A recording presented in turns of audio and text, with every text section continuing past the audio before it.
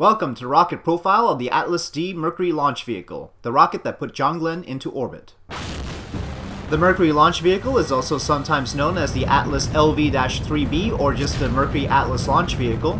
It consists of 1.5 stages, that is, all the engines are lit on the ground, but some of them are dumped along the way.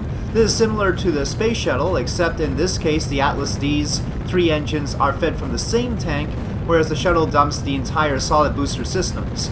The 2 booster engines are LR89-NA-5s, burning kerosene and oxygen for 2 minutes and 14 seconds at a vacuum thrust of 758.7 kilonewtons each. The specific impulse at sea level for the boosters is 248 seconds, while in vacuum they get 282 seconds. Between the 2 booster engines is a sustainer engine, the LR105-NA-5, which pushes the payload all the way to orbit.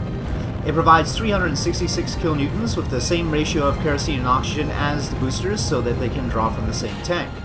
At sea level, it gets a specific impulse of only 215 seconds, but its ISP in vacuum is 311. It burns for 5 minutes and 35 seconds. The reason the Atlas was set up in this way was because it was an early rocket. The Atlas D had its first flight in 1959, and the designers weren't sure they had the capability to ignite stages in flight. In fact, this was the same reason the Soviet R-7 ignites all its engines on the ground, but when it stages the booster engines, it also staged the tanks for those engines. Both the early Atlas family and the early R-7 family got away with this by having a relatively low payload to orbit for a kerosene rocket.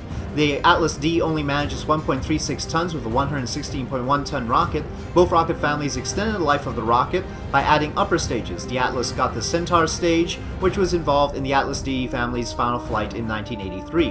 The downsides to this arrangement are that the tank has to be very light, and that the astronaut experiences very high G-forces on his way to orbit, especially close to the LR-105 shutdown.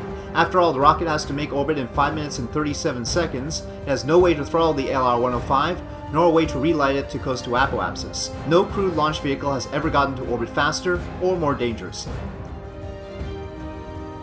On that note, thank you for watching this rocket profile of the Atlas D Mercury launch vehicle.